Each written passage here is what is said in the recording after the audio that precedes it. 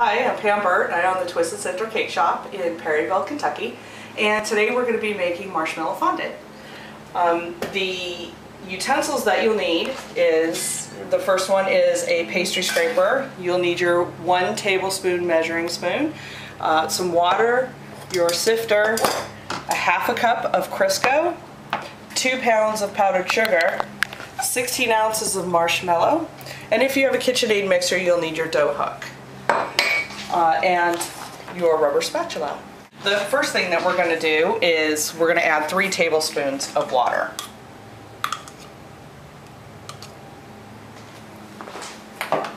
Then you're going to take your marshmallows and put them in the microwave for 1 minute and 30 seconds.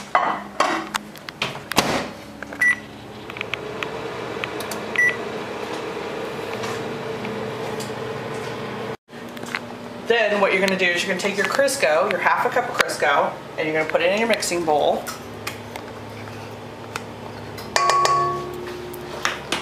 Then you're going to add your 2 pounds of sifted powdered sugar.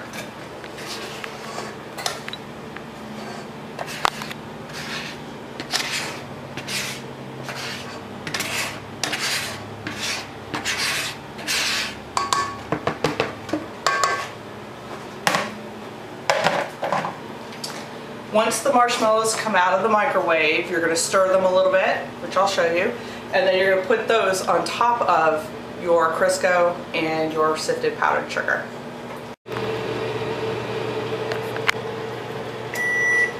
Okay, when you take your marshmallows out, they're not going to look like they're melted, but they actually are. They'll be very soft.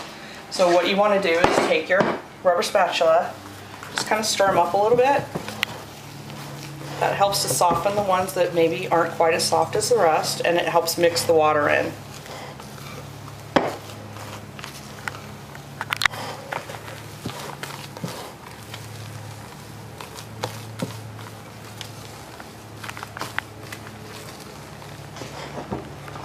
Take your softened marshmallows and add them to your bowl.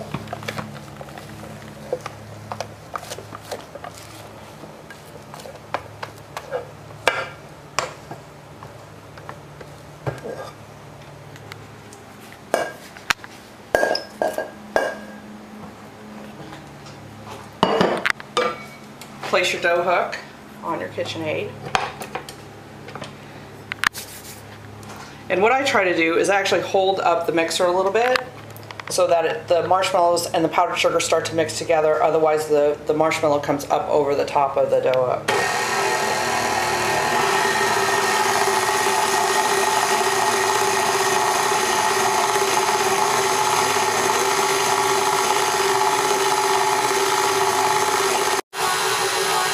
As it's mixing, you want to kind of just knock the powdered sugar down. It gets a little messy. Making fondant is not a nice, neat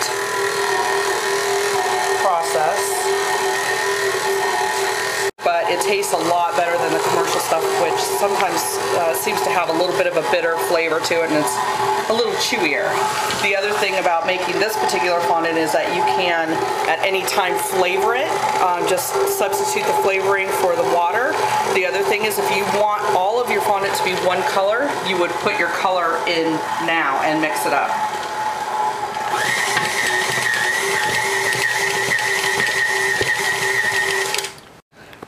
Once most of your ingredients are incorporated, what you're going to do is get most of it off the dough hook here, and then you're going to turn it out onto a powdered countertop. So you want a little bit extra powdered sugar to be able to knead your fondant. Yeah. So here you're going to sift your powdered sugar onto your countertop. You want it pretty thick. Now your dough is going to be very sticky.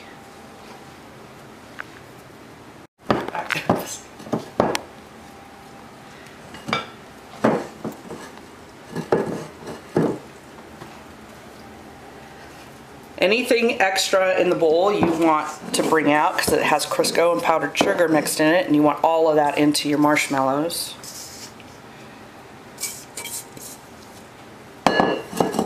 And then what you're going to start doing is actually kneading it as if it's bread dough.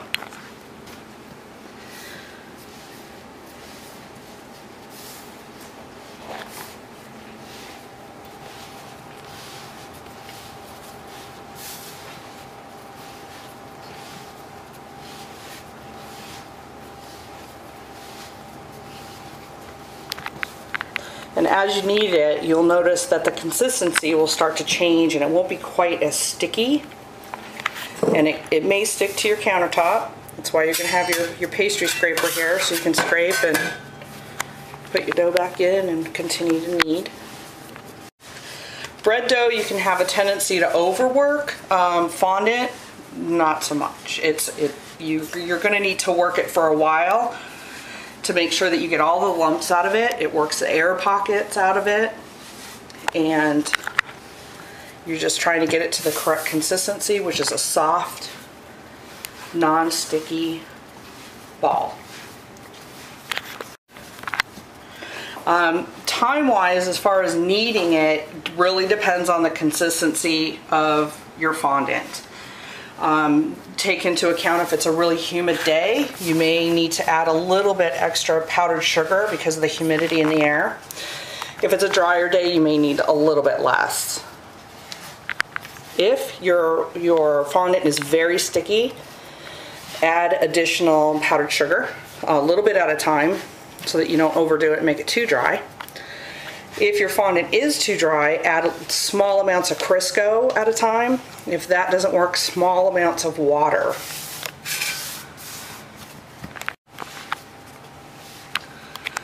When adding the small amounts of either Crisco or water, maybe 1/8 of a teaspoon at a time. You don't want to go too much with that because it doesn't take very much to change the consistency of the fondant.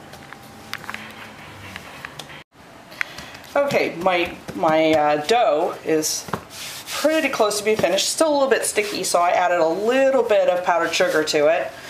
And I'm just going to knead a little bit more. Keep in mind that your fondant is warm, which is going to make it softer to the touch than when it cools, so you don't want to make it too dry. Otherwise, when you actually go to work with it after it cools off, it'll be too stiff. So if you'll notice, it has a pretty smooth consistency and it's still a tiny bit sticky, but that's okay because I want to give it some time to rest and to cool off. So once you get to that point, you're done. You can either add color to it, divide it up if you're going to do a couple of different colors, and all you do is add the color and knead it to the saturation that you like. When you're done with this, you're going to double wrap it with cling wrap or saran wrap or something along those lines. Make sure you wrap it so that it's airtight. You don't want any air to get to your fondant. Otherwise, what happens is it starts to dry out and get crusty.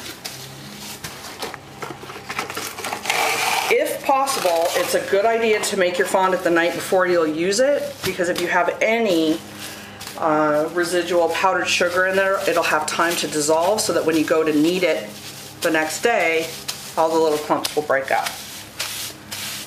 For storage, go ahead and you can leave it sitting out for up to a couple of weeks, so that it's still usable and good. If you're gonna do anything longer than that, put it in the refrigerator. Once you need to use it, go ahead and put it in the microwave just for a few seconds at a time until it's soft enough for you to re-knead and roll out. There's your marshmallow fondant. Please be sure to check out the Twisted Sifter Cake Shop on the web. You can visit us at www.thetwistedsifter.com or check out my blog at www.thetwistedsifter.wordpress.com. Thank you.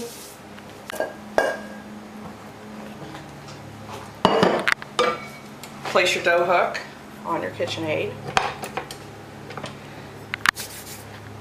And what I try to do is actually hold up the mixer a little bit so that the marshmallows and the powdered sugar start to mix together. Otherwise, the marshmallow comes up over the top of the dough hook.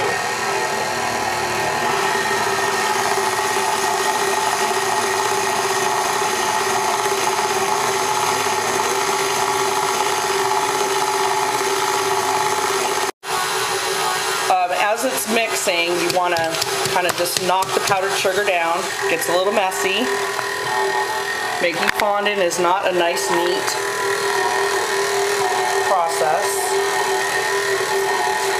but it tastes a lot better than the commercial stuff, which sometimes seems to have a little bit of a bitter flavor to it, and it's a little chewier. The other thing about making this particular fondant is that you can at any time flavor it, just substitute the flavoring for the water. The other thing is if you want all of your fondant to be one color, you would put your color in now and mix it up.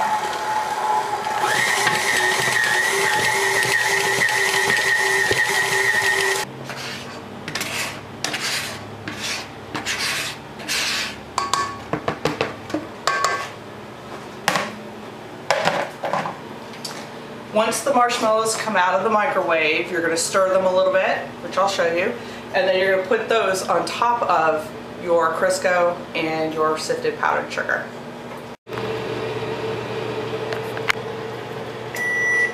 Okay, when you take your marshmallows out, they're not going to look like they're melted, but they actually are. They'll be very soft. So what you want to do is take your rubber spatula, just kind of stir them up a little bit.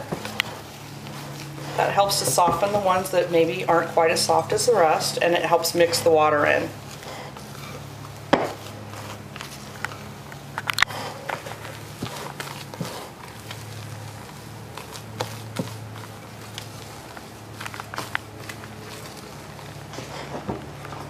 Take your softened marshmallows and add them to your bowl.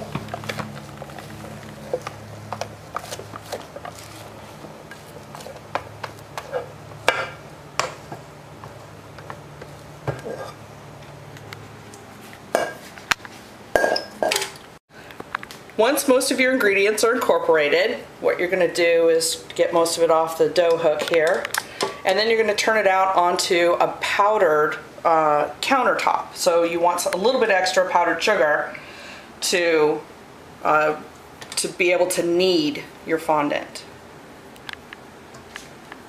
Yeah. So here you're going to sift your powdered sugar onto your countertop. You want it pretty thick. Now your dough is going to be very sticky.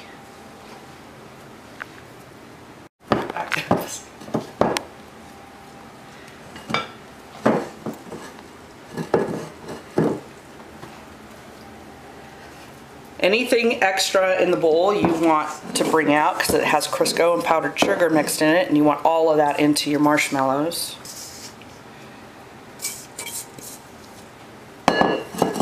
And then what you're going to start doing is actually kneading it as if it's bread dough.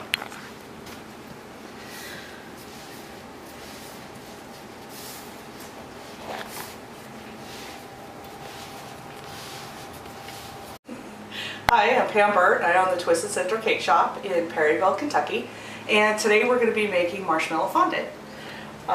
The utensils that you'll need is, the first one is a pastry scraper. You'll need your 1 tablespoon measuring spoon, some water, your sifter, a ½ cup of Crisco, 2 pounds of powdered sugar, 16 ounces of marshmallow, and if you have a KitchenAid mixer, you'll need your dough hook, and your rubber spatula.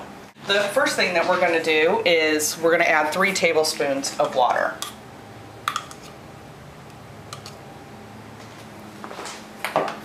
Then you're going to take your marshmallows and put them in the microwave for 1 minute and 30 seconds.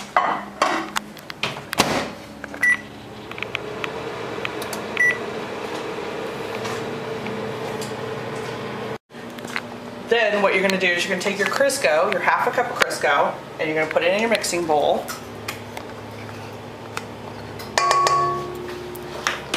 Then you're going to add your 2 pounds of sifted powdered sugar.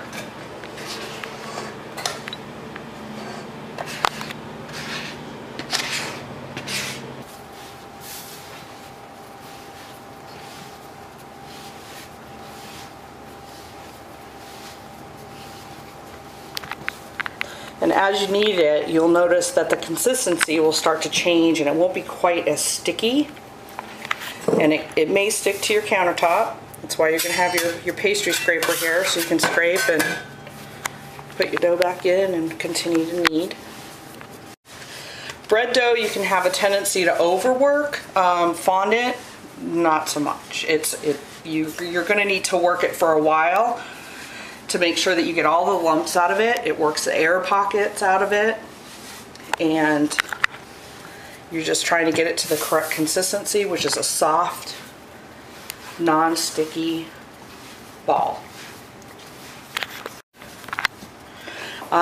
Time-wise, as far as kneading it, really depends on the consistency of your fondant. Take into account if it's a really humid day, you may need to add a little bit extra powdered sugar because of the humidity in the air. If it's a drier day, you may need a little bit less. If your fondant is very sticky,